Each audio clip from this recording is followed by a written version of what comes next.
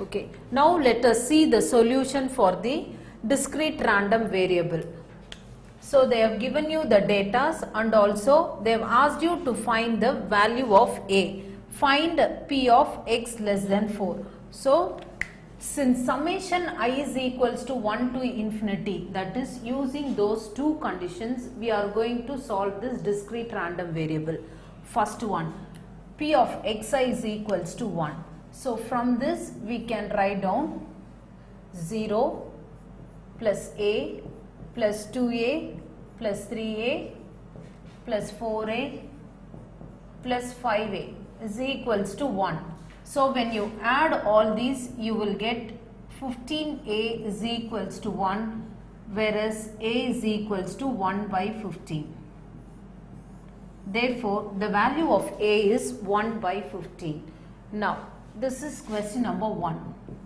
The second one, find p of x less than 4. Listen, they have given p of x strictly less than 4. Strictly less than means you should not go beyond that. If it is less than or equal to means along with the 4 you will take it. But here they have given strictly less than. In that case, what are the possibilities? P of x is equals to 0 plus p of x is equals to 1 plus p of x is equals to 2 plus p of x is equals to 3. What is 0, 1, 2, 3? 0, p of x is equals to 0 is 0 plus a plus 2a plus 3a.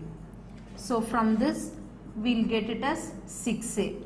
From the previous subdivision we have already got it, a is equals to 1 by 15. So from this we can write it as 6 by 15, which is nothing but 2 by 5 is the answer.